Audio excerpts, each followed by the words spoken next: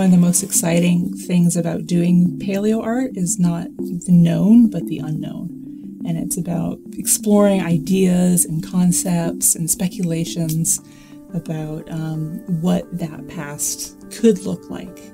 Because we don't know and we will never know.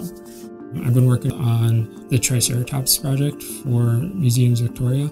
I don't know if you can ever really make sure your art is 100% scientifically accurate, because I'll start a sculpture and by the time it's finished there's something new about it that we know. You can use comparative anatomy to try and construct what the muscles would have been like on an extinct animal like Triceratops. My work for the Melbourne Museum provided for me a paleo brief. So I would take that and I would create a black and white composition, just shades of gray. So anywhere from black to white and all the shades of gray in between, just to make sure that even in black and white, it still reads as what it is supposed to be.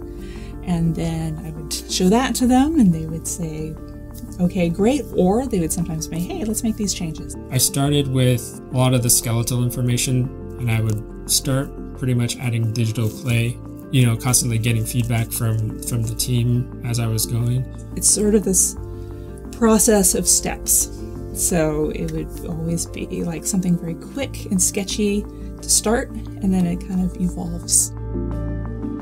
I approach my paleo art in a little bit of a different sense, where a lot of people start with the animal, and many times I will start with the environment. It's very interesting to learn that there's a lot of trees and plants that are still around that are in your neighborhood. A lot of the time, paleo art and dinosaurs in general are an entryway for the general public to be introduced to a lot of scientific ideas.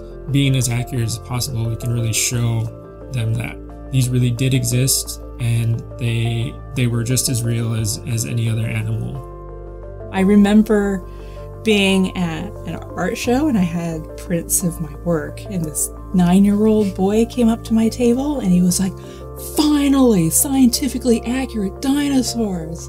So I was like, yes, thank you. I felt very justified by this 9-year-old kid.